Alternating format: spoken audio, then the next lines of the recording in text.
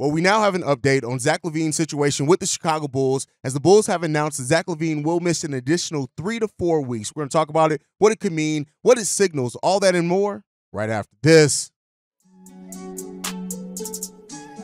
You are now tuned in to Chicago Bulls Central, your number one place for all Chicago Bulls news and content.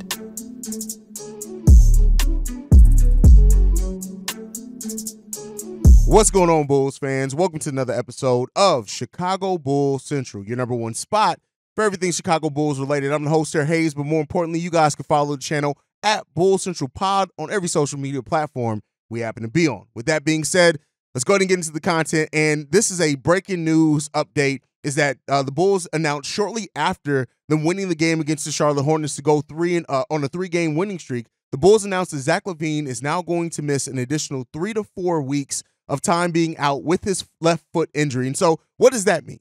That to me, there's a couple of different ways that you can look at this, that it all but signals that Zach LaVine's time with the Chicago Bulls is all but at an end. When you look at the 3 to 4 week time period, that puts Zach LaVine out to Christmas, to about the week of New Year's, depending on how far that goes. And that coincides right along with that January 15th date. So I would not be surprised at all if Zach LaVine never plays another game in a Chicago Bulls uniform. Now, again, not reporting on that, but that is kind of the speculation and kind of the way that I have processed what's going on with Zach LaVine and in this scenario. And so this could mean one of a couple of different things. That the Chicago Bulls, after seeing the team and how they've played, even though this win against the Charlotte Hornets wasn't the best win possible, but it could absolutely mean that the Bulls now have seen enough of this team to realize, hey, we don't want to mess up the chemistry of what it seems like this team is now building, how this team is playing and competing for each other, how this team is really out there performing, moving the ball, everybody kind of getting the same amount of shots. We like enough of what we've seen from these young players that we don't want to put them back in a situation, even if it is only for another month, we don't want to put them back in a situation to which Zach, their roles completely change. We want to keep their roles the same that it has been and move forward. So that is kind of the most likely scenarios, that this Bulls team has just seen enough and have understood, hey, this is what it is. They also may look at Zach LaVine's trade value and figure, hey, it's going to be what it's going to be at this point in time. We don't necessarily see Zach coming back and really maybe increasing that trade value more than what it already is. But on the outside chance, this also could mean that the Bulls maybe have agreed to the trade, at least a framework of a trade, that some of those players that are involved in that trade can't be moved until that January 15th deadline. And at that point, they're just going to wait to that date. If they already have the framework of that deal, because they can negotiate that deal up until that point, the players just can't be officially moved, is that may now say that the Bulls have heard from a deal from a team and gotten a deal that they like, and they're just going to wait to the date that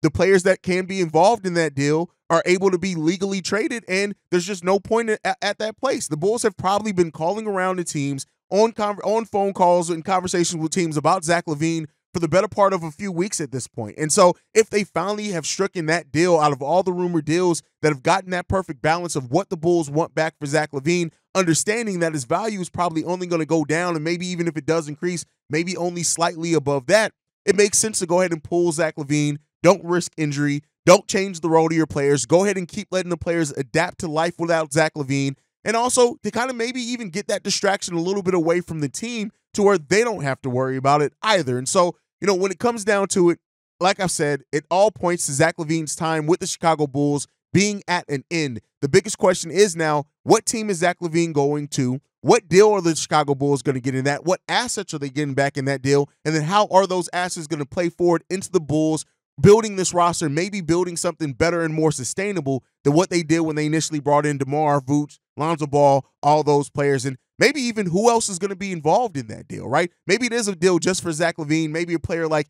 Terry Taylor, which we heard earlier with the Toronto Raptors, to where it doesn't really change much as far as the core here and the players that you're looking forward to. But don't look at the outside chance that maybe somebody else is moved with Zach LaVine. I'm not saying a DeMar, Alex Caruso, but you just may never know in a case like that. So as of right now, this is probably the final step in the Zach LaVine trade saga until a trade is officially announced and where the location and team that Zach LaVine's going to. And so you really now look at this thing going forward as these players that have been playing this role on this team, the players that have been fighting, competing for each other, really kind of moving the ball all around, sharing the ball, even though it wasn't perfect tonight against the Charlotte Hornets. You're now looking at that being your team going forward.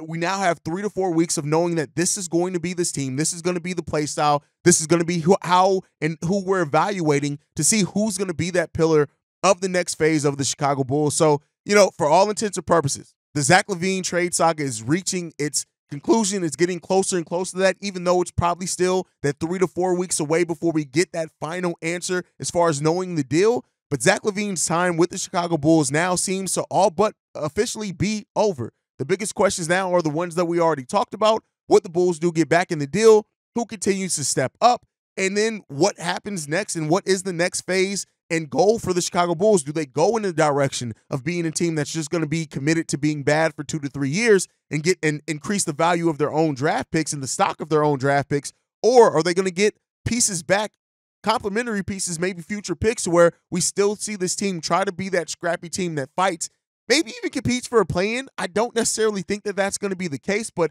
with how weak the Eastern Conference has been, nothing's outside the realm of possibilities. But as the Zach LaVine trade officially gets closer to happening, we're going to get more and more of those answers. Right now, while this has made some things a little bit more clear, it brings its own questions as well for the Chicago Bulls team. But the biggest questions are going to be on the court. How do these players on the court that are still on this team continue to step up and thrive I don't want to say with the absence of Zach LaVine, because that kind of puts it on him, but more so with the fact of now they know these roles that they're going to play. The starting lineup's probably going to stay the same. Alex Caruso is going to stay a part of that starting lineup with Patrick Williams as long as Alex Caruso is healthy. He may end up missing next game, but these are big questions now for the Chicago Bulls, and a big change in the status quo is what's been the Chicago Bulls for the better part of 5, 6, 7 years with having Zach LaVine here. So we're now officially moving into a new phase and chapter of the Chicago Bulls, and a chapter that's going to be without Zach LaVine. Let me know your thoughts and everything down below. As always, make sure you're following the show at Bull Central Pod. You can send us any feedback, questions, comments, concerns, bullcentralpod@gmail.com. And then lastly, if you want to leave a text message and our voicemail for the mailbag, the number to do so, 773-270-2799. We are the #1 spot for everything Chicago Bulls related, thanks to you guys. And like I like to end every episode on, go Bulls. Love you guys. See red if you can, y'all. Peace. This has been a presentation of the Break Media.